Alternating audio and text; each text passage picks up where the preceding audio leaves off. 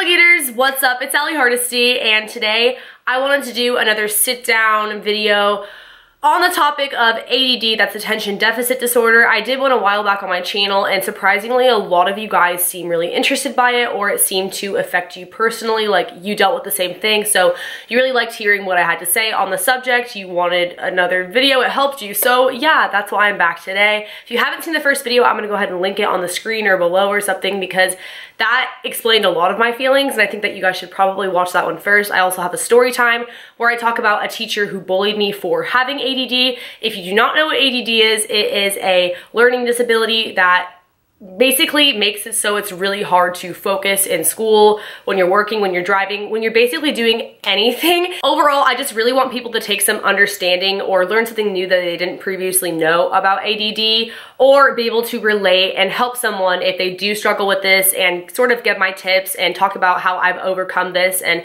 been able to deal with it better so that I'm able to just live a normal life.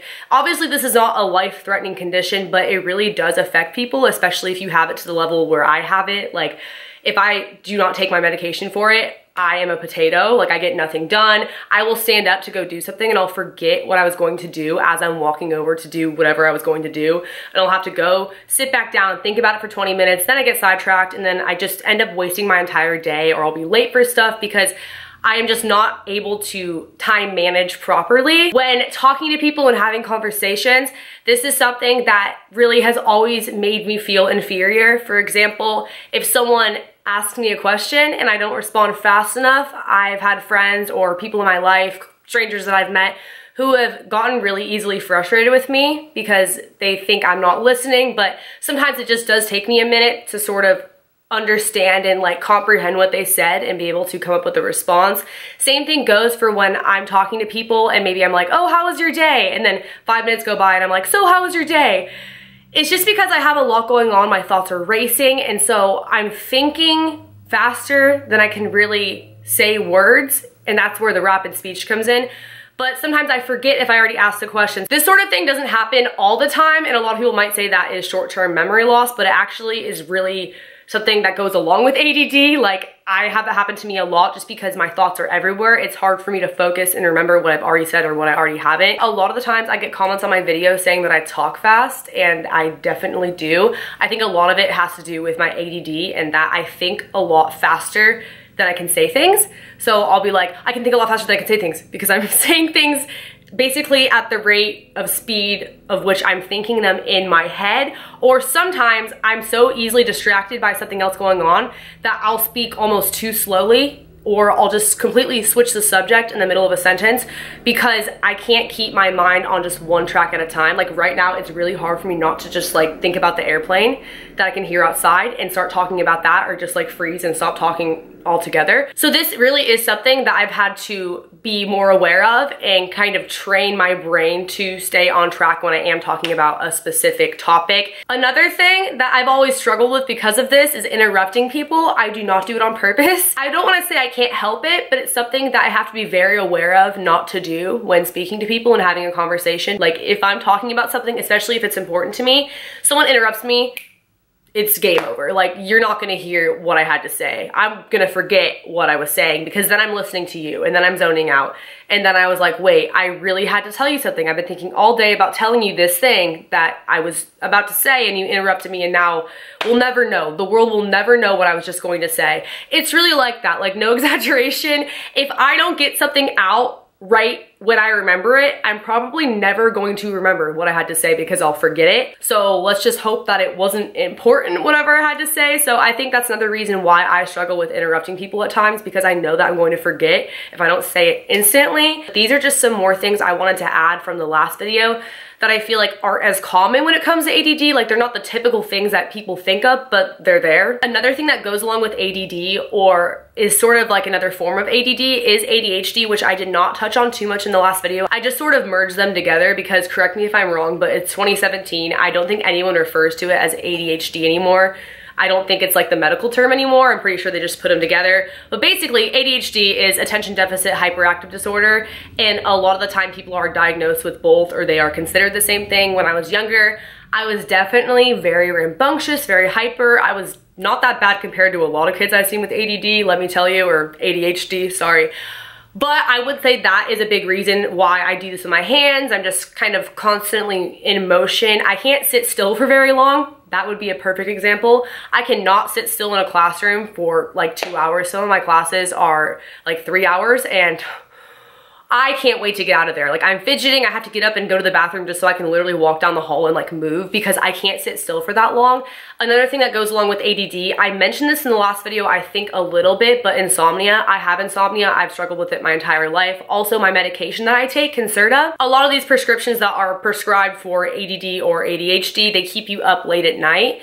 So if I don't take it right when I wake up for school or relatively early in the morning, there's honestly no point in taking it, because I'll just be up all night. Like, there's no going to bed. But then again, if I don't take it, I'm not gonna get anything done, and then I'll just be like a zombie, not able to focus, not able to film videos, not really able to do much of anything, at least in a timely manner. Like, everything takes me 3 times as long. So it's kind of like a lose-lose situation. But even before I was on medication, I've always had insomnia like my entire life, because I just get so fidgety. It's hard for me to wind down and go to sleep. Insomnia is just something that I would definitely associate with ADD, ADHD. They're all kind of in the same category. Another thing that I do is I'll just make really impulsive, rapid decisions. Not in like an irresponsible way, but I just mean like if I'm in a rush, like I'm late for work. I used to work at Target. I backed up into my brother's truck. Like, I rear-ended straight into it. I have a backup cam on my car. Like, you don't even need to look behind yourself. Like, you can look into the camera and see what's behind you.